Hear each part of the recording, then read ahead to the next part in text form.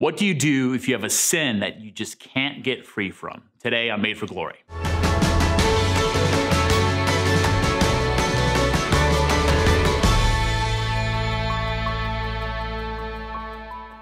lot of times in conversations with people or in confession or spiritual counseling, people bring up the fact that there's certain sins that they keep doing, they keep feeling sorry for, they keep repenting of, but they keep falling back into it, and becomes kind of a cycle of sin. And sometimes that can bring a lot of frustration and maybe even anger towards themselves, towards God, towards other people, that they keep going back to this sin. And a couple of things I think maybe are helpful as we're approaching that. How do you get free from habitual sins, which is kind of the classic phrase for that? That first and foremost, recognize that we are not our sins. That as much as we might fall into a sin, that we are identified because of God's mercy, because of Jesus' love for us, because of his passion and death on the cross. We are identified even in the midst of our sins as God's beloved sons and daughters. But from that place, God is inviting us to step forward closer to him and towards others in freedom.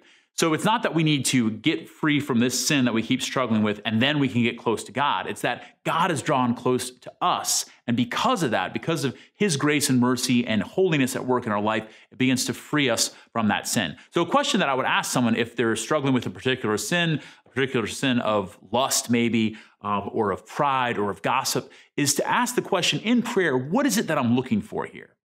Really, what is it that I want? Because a lot of times the sin that we keep falling into is not something that we want to do. It's not something that we enjoy even something which sounds kind of strange, but there's something underneath it that I'm actually looking for. A lot of times people can fall into a habitual sin of gossip, because really there's this desire to be accepted.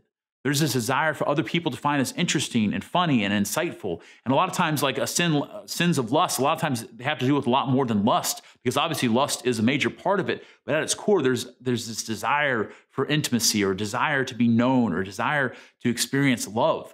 And so that can keep leading us back towards that sin. So getting down to the roots of the sin, I think, is a really important way of praying, maybe through the help of a good confessor or a spiritual director or a trusted friend who has a lot of insight here.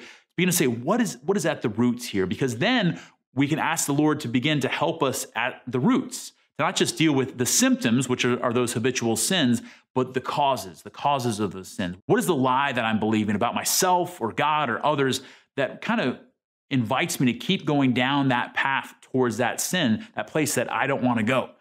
So I really think that is something that is helpful that we can do with prayer, with good regular confession and spiritual direction, to begin to address those sins, not just as Pope Francis says, not just confessing our sins like we're going to the laundromat and just getting them clean until the next time that we have to go again, but allowing us to be an encounter with Jesus where we experience Jesus loving us in those places, those sins at the root, to heal us in that place so that we can experience true and lasting freedom.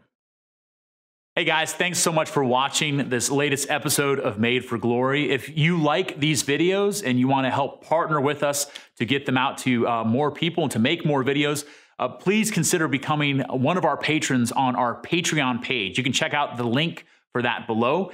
And by partnering with us, you help many more people to see these videos, and you help us to continue to bring quality content to you and to many more people. Also, please like, share, and subscribe to these videos across all the social media platforms. And thank you so much. Have a great day.